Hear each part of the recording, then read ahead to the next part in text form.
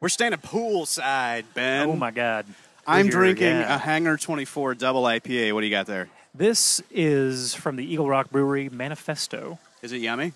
It's good. It's a little bit of a white beer. Not typically the beer that I kind of like, but That's it's pretty racist, good. dude. I know. I don't like white beers. What am I going to say?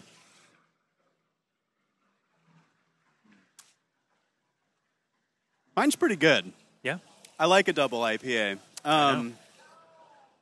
These beers are compliments of the 4 Point Sheraton at LAX. You might remember this from an earlier podcast when we were talking about the hidden gem Brewsters, which is this amazing beer bar here in the hotel. Yeah. It's one of those things that you're just like, wait, what the fuck is this amazing beer bar When doing? you told me about it, I was like, well, so we're going to a Sheraton?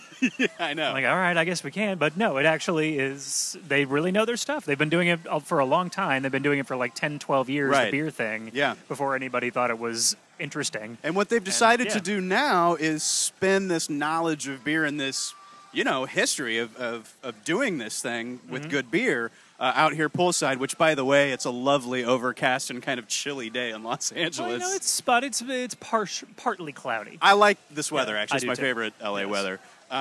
Not too hot, not too sunny. I'm not feeling the impulse to get in the pool, which I was concerned about. And as a non-haired man... Yes. Oh, yes, I appreciate a little cover. Yes, I do indeed.